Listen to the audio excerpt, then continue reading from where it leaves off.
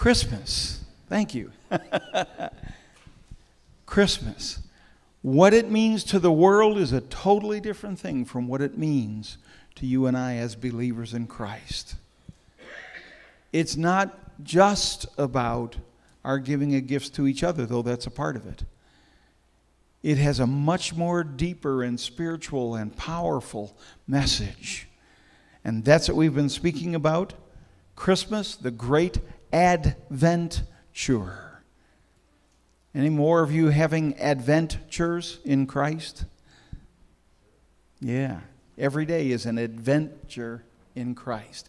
Advent is defined as the 4 weeks of spiritual preparation, just kind of to remind all of us, and some of us are new this morning, that Advent is that 4 weeks of spiritual preparation just before Christmas. That's why we light the Advent candles, to remind us each week of a new truth. It is a time of spiritual preparation where we look within and say, where am I at? What am I doing? How am I measuring my life? What's a success? What isn't a success within my life? And am I doing what God intended me to do? A spiritual preparation. All of that in terms of what God has done for us through the life of Jesus. The Advent is the time when we celebrate not just the first coming of Christ. Again, I always look over. They took the baby Jesus with them. I guess that's probably a good reminder that he's no longer in the creche, in the cradle. Where is he now? Back at the throne of God. God had an adventure, which is the same, and I guess I haven't said that to this crowd, just so we're clear. The word Advent comes from the same root word as the word adventure or adventure. God had an adventure. He left the throne of heaven. Wow. For 33 years. And came and walked among men. Took upon himself the form of a servant. Wow. And what was his main purpose? To say what? I love you. And as I come with love to tell you that I love you, I'm also here to say, I know things aren't right. Any of you get that sense every now and then that everything isn't exactly the way you wanted it or planned it? Okay. That's what he's come to say. I'm going to make it right through the cross of the Lord Jesus Christ. It's to remind us of his first historic coming or advent, which is what it means, as well as the prophesied second advent. And then he says to us, yes, I took an adventure. I left the throne of heaven, came to earth, lived for 33 years, was crucified as the Lamb of God for your sins, resurrected, went back and sat by the throne of God. That was the adventure. And now he says to you and I, would you join my adventure? God's not the only one who's to have an adventure. You and I are to have an adventure. Never forget that the Christian life is a daring, romantic adventure with a person who loves you more than anybody else has ever loved you or could love you. And that person is Jesus Christ, the King of Kings and Lord of Lords. Well, Advent has an amazing call attached to it. That's why Christ came. He came to call us. Call us what? Call us into a relationship. It's always a great joy to see young couples like Josh and Shirley again, because I've watched the call within their lives as they discover each other. A call that maybe wasn't there with other young people. And a call that is there, and you feel that call. And then you're drawn to each other. That's the kind of call, Advent, adventure, that God has with you and I. He's calling us into a loving relationship. Ooh. A loving relationship. He's calling to us. Gordon, Shirley, Talina, Barb, Marcia, come on. Let's you and I have a relationship. Wow. With the King of Kings and Lord of Lords? Not a bad deal, Jason, huh? Wow. He came to earth to call us. But he also came to earth to save us. From what? From ourselves. How many of you feel like at times you need to be saved from yourself? Yeah. To be saved from sin that is born within us, that we can be delivered from. To save us from all that isn't beautiful and pure and holy. To save us from a humdrum life. From a life that we're not happy with. To a life that is transformed by His glory and His grace. He came to save us. But He also came to transform. To take all that is old and tired and bring it into that which is new and exciting. A romantic, daring journey, an adventure. And lastly, He came to equip us. Equip us for what? Some of you are college students. College is out. Any more classes? Oh, and what do you say to that? Whew, hallelujah, amen, praise God. Classes are out. School is out. He came to equip us. Equipping comes through schools, but it also comes through the presence of God speaking to us. Speaking to us and saying, there's something I want you to do. God has a job description for you. And you know what? It has to do with eternity, not just time. Eternity. He is equipping us to rule and to reign at His side for all of eternity. Think of the universe. Billions upon billions of stars in every galaxy. Millions of galaxies.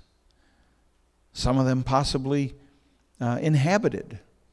We wouldn't be foolish enough to think we're the only place that God put people. And yet He says very clearly to us, I am equipping you to rule and to reign over all of the universe. Wow. We ought to stand a little taller with that. How many of you at times have felt there's more potential in me than I ever reached? Yeah. There's more in me. I'm capable of bigger and better things. Wait till you see what He's got for you for eternity. Awesome. Today, maybe like you, I struggle with ruling over me. Any of you feel that at times? But He is equipping us to rule over the universe by His side for eternity. That's His purpose. Romans 8:28. We all like to claim the first part of Romans 8:28. What's Romans 8:28? Okay. All things, with a few exceptions, right? No. All things work together for good to what? Those who are the called. He doesn't say if you're living your own life, doing what you want to do, looking to please you, that all things will work out for you. He's saying if you turn your life over to Christ, your Creator and your Lord, that He will cause all things to work out for you, for your good. Wow. And who does that apply to? The called, according to His purposes, Romans 8:28 says. The called. Greek word there is ekklesia. Ekklesia. Ek means in the Greek out. Out. Klesia means called. We are literally a called out group. The church needs to be different than the world. It needs to be more loving, more kind, more powerful, more able to view what's going on in our world and respond and react in ways that are good and healthy, able to bring the healing of Christ, able to bring the prophetic view of Christ to the world. That's what we're called to do. Now, here, before eternity. Oh, sometimes I fail at that. Far more than I'd like to. That's why He is equipping us. He's teaching us. We're in school right now. We're in school. We're learning. But there will come a day where He will finish that. But make no mistake about it, the church is the called out group. I find it tragic and sad, but interesting to see that out of all of God's created people, the church is a small minority. Many people choose not to surrender their lives to Christ. He does not promise that He will bring all things to your good if you don't surrender to Him. He's given us life. He's given us breath. And in that life and breath, He says, as you surrender that to me, I'll bring joy. I'll bring healing. I'll bring what you need in the midst of your life, according to His purposes. 1 Peter chapter 2 and verse 9 says, you are a chosen people or gathering. Again, he speaks to all of those who have received Christ. You are a chosen people. And then he goes on to say beyond that, you are a royal priesthood. Oh, probably this Christmas it would be a good time for the church to repent that the world doesn't get a better look at us as being in the image of Christ. I am delighted. If I say the phrase Duck Dynasty, does that mean anything to you? Oh, you've been following that controversy, have you? Wow. May we learn to be those who take a stand. May we learn to be those who stand up and say, you know what? I love everybody. That's not the issue. The issue isn't are you gay or straight or this or that. The issue is, have you surrendered your life to Jesus? And God has some standards. And He's laid them down for all of us. First of all, I'm reminded by that event that happened this week, and I think most of you are aware of that none of us are without sin. And then Jesus said, he who is without sin, let him cast the first stone. Phil Robertson was not casting stones. He was making a statement of God's standards and saying we all need to live according to those standards. How many of you felt the earth shake a little bit this week when that happened? When A&E said, Phil Robertson, you're out of here. You will not appear on this show. And I saw TV network after TV network stand up and say, wow, this is something.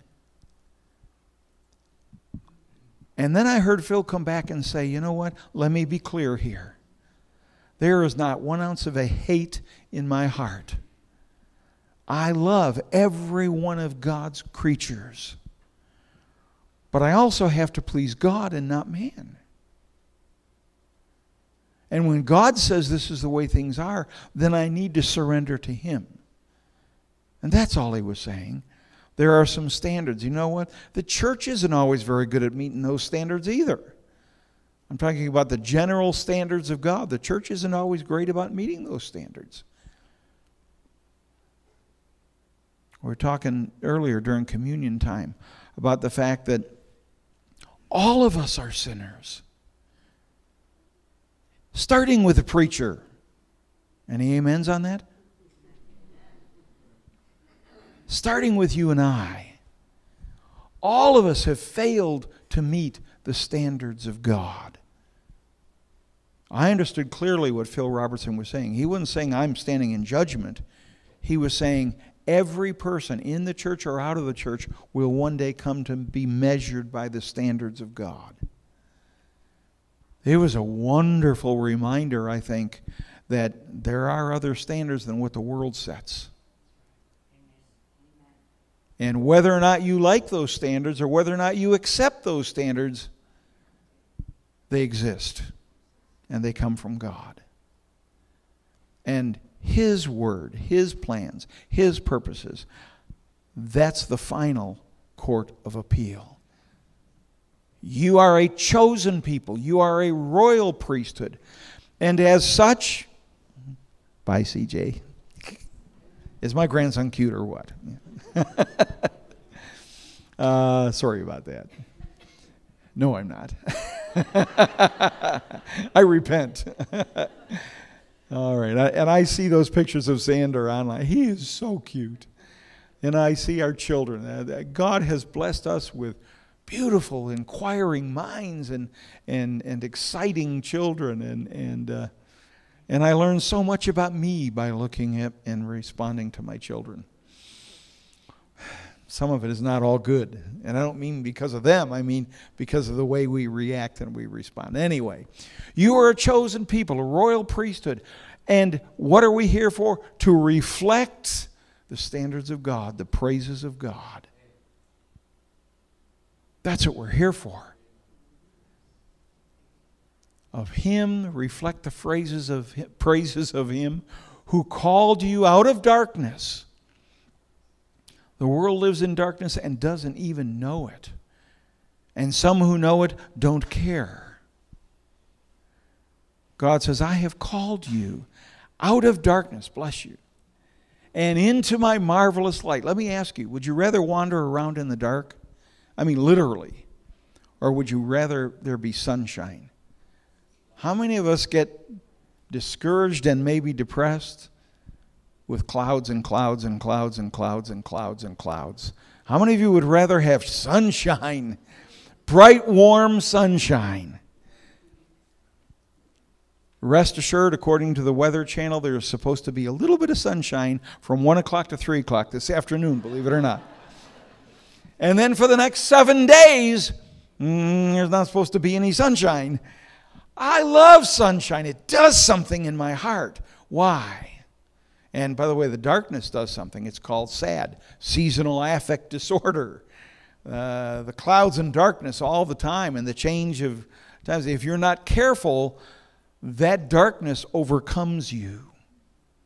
And you can even become depressed over that. Let me tell you, that's not the plan of God. God says, walk in the light of Jesus. He created the light.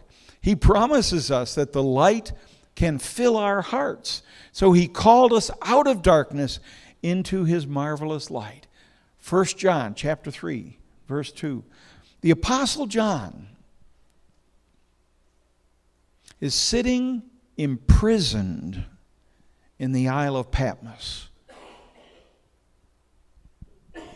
He will be brutally murdered before his life is over, shortly after he has written this. For what? For his faith.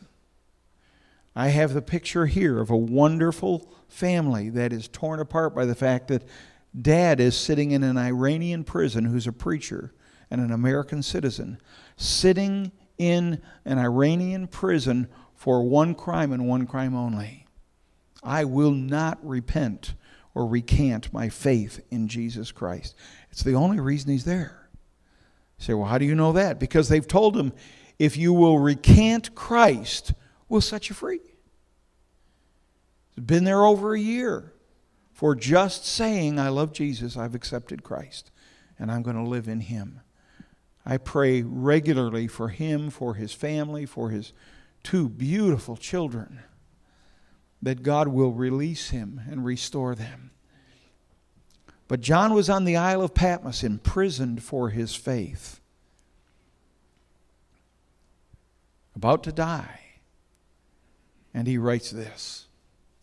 Beloved, that's y'all. That's Southern for you. Y'all. Beloved, y'all, we are here and now, those who've received Christ and believe in Him.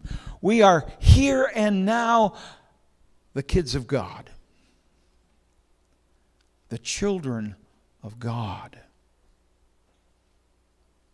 How? Well, first by creation. Every one of us have been created by God. Scripture says we were created in the mind of God before the foundations of the world were laid. We were created in His mind. But we're also His children, not just by creation, but those who have received Christ. We are His children by salvation. We've received Him as Savior and Lord, knowing that much is missing within us and we need His deliverance within our lives. Beloved, we are now the children of God. But it has not yet been fully revealed, Paul says, what we will be in eternity. Hasn't been fully revealed, but listen to this, what he does say about it. But we know that when He comes. What does the word Advent mean? Coming. We celebrated this morning the first coming of Christ in Bethlehem as a child. He came as the Lamb of God, slain on the altar of God before the foundations of the world. God the Father said, Son, are you willing to go? I'm going to send you to die for the sins of mankind so that they can spend eternity with us, have a relationship with us. Are you willing to go? Yes. And He came, and that's Christmas. And we celebrate the first Advent. But there's a second Advent. Talks about it here in this verse. He's coming again. But we know that when He comes again, at the second Advent, which, by the way, according to the prophecies of Scripture, can be any day, we know that when He comes again, we shall be like Him. Like who? Christ. What is Christ like? Shoot it out. What is Christ like? Perfect. Somebody said perfect. Wow, I've striven so hard to be perfect and I've come so short. He's wonderful. What is He? He's light. He's what?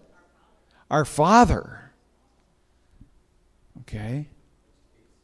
Everything you want to be and wish you could be, He is. Everything you want to be,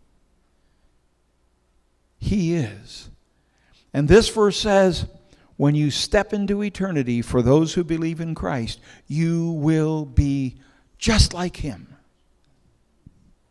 This body has a little bit of arthritis in it, has an enlarged heart, has a slower mind than it used to. This body is going to be replaced with an immortal, perfect body just like Christ's. Say, how do you know that? Because I just read it in the Word of God. I just read it. But we know, we don't guess, we don't hope. We know, the Greek word there is epignosis. It means a full, intimate knowledge of the truth, that when we see Him, we shall be like Him, just like Him. Why? For we shall see Him as He really is. I read that, and I was thinking this morning of the passage that says, no man hath seen God at any time. Do you know that at this point in history, no man has ever seen all of God in all of His fullness at any time in all of man's history? Moses probably came the closest on Mount Pisgah, where he received the Ten Commandments, and it says that when he came down, the glory of God was all over his face. But he only saw God in a burning bush. He didn't see all of God, because no man hath seen God at any time. This says, when Christ comes in His second coming, we shall be like Him, for we shall see Him in all of His fullness. And we're going to be in eternity just like Him. Oh, hallelujah. I get so excited about that. Everything I'm not and wish I was, for all of eternity I will be. Why? Because I worked hard and tried to and did a self-reformation program and gave this up for Lent and changed that and worked hard at doing this? No. Because as the next verse says, in 1/10,000th of a second, God will do what I haven't been able to do in 65 years. Make me perfect. So what do you mean 1/10,000th of a second? That's the twinkling of an eye. Science has measured it. It's how long it takes moisture in the glint of your eye to just reflect back. 1/10,000th of a second. In the twinkling of an eye, we shall be raised or made incorruptible. This world is so corrupt. From Albany to Washington to our own hearts. Unbelievably corrupted. And God says, I'm going to change all that. And I'm going to make you incorruptible as a blessing and a gift to you. Whew, boy, could I use that. Today would be a good day, Lord. He says, we shall be made incorruptible and shall be changed. And then it says, and this mortal shall put on immortality. How? Through receiving Christ, through the cross. The only way is through the cross. It's not through human effort. Some days, and I don't even compare in any way, shape, or form with the Apostle Paul, but Paul talks about all the things he went through, the beatings, and he was shipwrecked and bitten by a snake, and all kinds of things serving Christ that you would think could make him as a prime example of who could grow to be good and perfect. Paul says in Romans, I do the things I don't want to do. And I can't seem to do the things I know I ought to do. Any of you struggle with that besides me? Oh, okay. All right. But Paul said we are going to be changed from a corruptible mortal to being incorruptible for all of eternity. Revelation 22, again, Paul on the Isle of Patmos. And he sees a vision. And the vision he's looking at is the throne of God. And he looks at the throne and he notices that the Lamb of God is sitting on the throne. The Lamb of God. Who's the Lamb of God? Jesus Christ. Why is he called the Lamb of God? Because he was sacrificed. He was the pure Lamb of God sacrificed for my sins. And on the throne, and the Lamb was the Lamb of God, and it shall be in the holy city. That's a new Jerusalem. It's not the old Jerusalem, but a new one that's going to be created. And he says, the servants of God shall serve him. Are you a servant of God? Yeah. We're the servant. The church is the servants of God. We exist to serve him. We exist to serve him. And what does it say about us in eternity around the throne? And they shall what? Reign. Not the kind of we've had for the last 6 days. Not that kind of reign. We shall rule and reign with Christ, with him, for a short time. Oh, thank you, Cliff. Cliff says no. Forever and ever. And then we put an amen. Forever and ever. Amen and amen. How does all that happen within us? By the simple faith of saying, I need the Lord Jesus. My life is not perfect. I am not what I want to be. I'm not what I ought to be. And the only way I'm ever going to get there is to receive Christ and let him make me to be what I ought to be. And he'll do it so lovingly and so graciously and so mercifully. The scripture says Jesus did not come to condemn us. He does convict me of sin within my life.